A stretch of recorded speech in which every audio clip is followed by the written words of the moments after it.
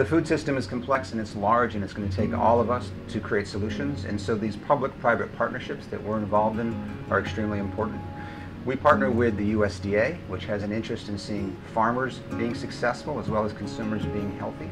We partner with for-profit companies that are on the cutting edge of using sustainable production practices and are looking to invest in a new way of doing food systems. One of the partnerships that we had with USDA is around food safety. It's something called the Group GAP Food Safety Certification Option. Most farmers are required to have a food safety certification, and they call that GAP, or Good Agricultural Practices. Now that can be expensive for farmers. It can be a barrier to entry of the market, and so having a group option that distributes the costs and helps bring training and capacity to those growers so they can access those markets effectively is an option that we developed hand in hand with USDA. We had funding from the Walmart Foundation to support this. Farmers face a lot of challenges in getting that food from the farm to the plate, whether it be in distribution, marketing, cold chain type attributes.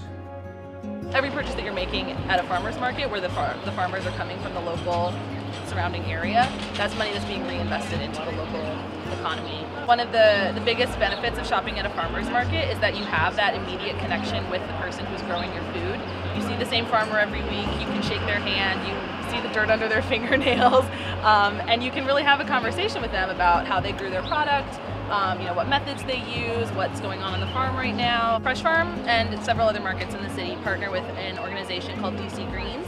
That's a food-based organization in DC. They, in partnership with the Department of Health of Washington, D.C., operate a program called Produce Plus.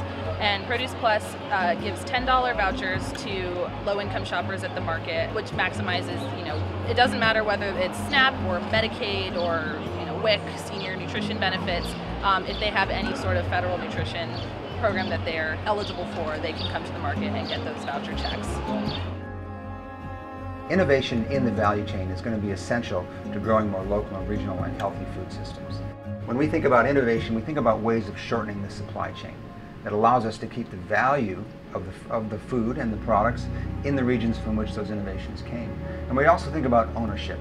We're seeing more and more large buyers pursue a sustainability agenda. They see that there's a business case in there for it. It helps them to manage risk, and it helps them to be more profitable. Consumer preferences are changing. Consumers want healthy products. They want to know where their food comes from. They want to see these large companies authentically pursue a healthy and environmentally sound and affordable food system. The average food product travels thousands of miles, comes on large trucks across our highway system, dependent upon fossil fuels for the most part. If you want a more sustainable food system, try to look in your backyard.